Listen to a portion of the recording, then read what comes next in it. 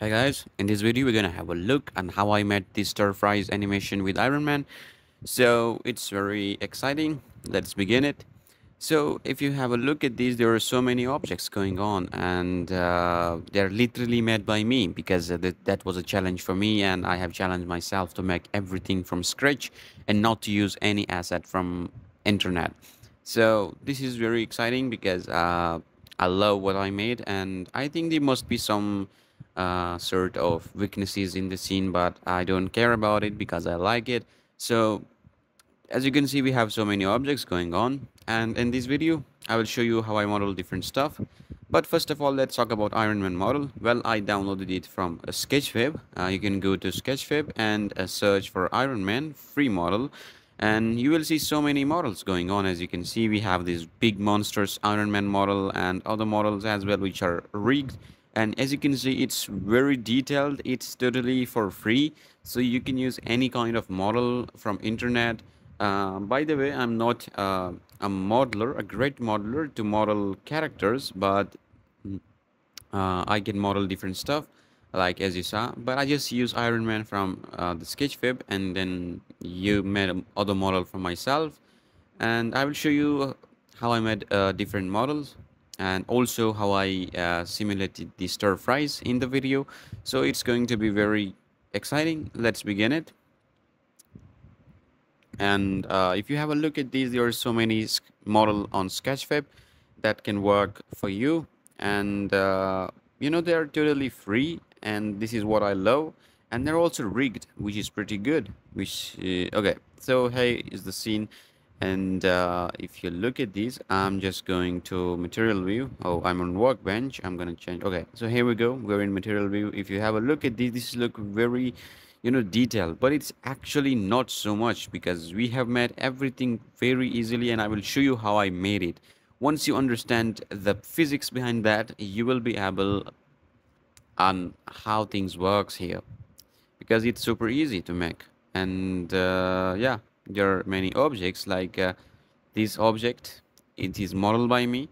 This one, and this one, which are easily modeled. But this man object is a little bit harder because I was not having an idea what I'm going to make.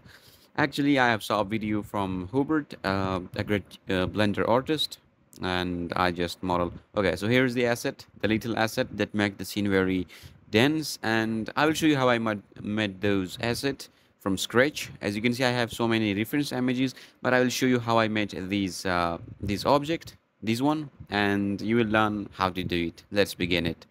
Okay, first of all, what we need a reference image, and this reference image must be from a side angle. Let's make object number one. And okay, so let's open up this reference, scale it up, as you can see, something like that, and move it like that. Okay, so now it's time to click Shift A, add a circle, scale it up like that, and then move it up, and then go to a top view, edit mode, go to vertex selection, scale it up, and then hit E, and then scale down, and try to match it with the reference image, and then E, and then extrude it downward, and then E, and then scale it smaller. Just make a low poly version of it, and then we will UV unwrap these to make it perfect. So I'm just trying to move these around to match it with the reference image. I'm just gonna extrude it like that, and maybe I'm gonna move it downward. Okay, let's see what we can do with it. I'm gonna move it. Okay, so I'm just gonna select this one, maybe Control Z. I'm just going to move it up like that, and then hit A, Shift D, rotate on Y on 180-degree like that, and then select this outer edge and this one, and then go to edge, bridge edge loops, and it will bridge all of those edges together. Now it's time to set it smooth and go to edit mode, select these, and then hit F. Okay, go to top view, edit mode, U, and project from view, and now project it same as in the reference.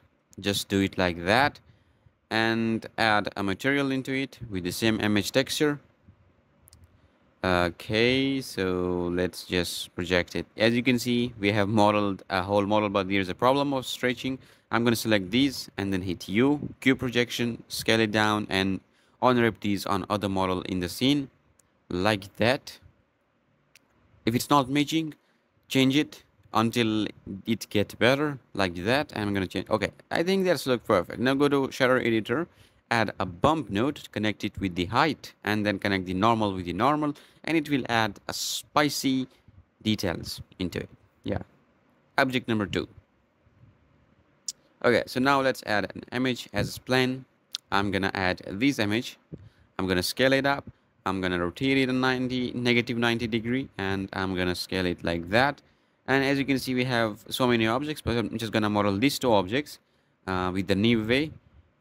It's usually the same way, but I'm just gonna show you how I did it. Okay, so now click K for a knife tool and trace around the object. And you might be familiar with this way, but I will show you how to do it actually. I'm just gonna I have actually modeled every model by this way, and this is pretty easy. And I know this is not a professional way of modeling, but yeah, it's good for some smaller detail. If you don't want to take time, and if you don't want to give it the time, you can just try this away. And I'm just gonna trace around these object like that, and go and hit enter. As you can see, we have this model, but it's not actually a model, it's a face. Now trace around with these inner objects like that, and yeah, now trace around this object, hit enter, that's it. And now it's time for the other objects. Trace around the object. By doing so, you will be able to get two objects in the price of one. Yeah. And now it's time to trace around with those holes. Hit enter, then trace around that hole, and then hit enter, and then this one, and then hit enter. It's super easy. I'm gonna select it. I'm gonna click X and delete, and now delete this one. It's time to delete the objects from the faces from the holes. Here we go, and yeah, that's nice. Okay, so now it's a flat surface. We want it to be like a 3D object. Select one of the objects, hit P, and separate it from the first one. We have two objects. Now set the origin to center of the mouse. Go to edit mode of the one object. Select the whole object in edit mode, and then hit Shift D, duplicate it, and move it down like that. Now it's time to select the edges of the upper object. Select them like that. And now select the downward edges around the object like that by clicking control which okay, so now edge bridge edge loops, and as you can see, but it's stretched. Well, we can fix it. Go to face selection, select these edge faces, and hit U, Q projection. Go to UV editor, and let me just change the UV image to which one, that one. Okay, so click A, select it, scale it down, and UV unwrap on the top of the object like that, and it will likely fix the problem. As you can see, it looks good. Now do the same for the other object. Select it, Shift D, duplicate it, and then select around the edges like that. First the downward object, then the upper object, something like these, and yeah, cool. Now edge and bridge edge loops, Q projection, scale it down, move it right here, and just do it. Now do it for the inner objects, which is pretty easy, and following the same steps. Select the both of them, and then just bridge edge loops, U and UV project it to here, and yeah, do it the same for the holes here.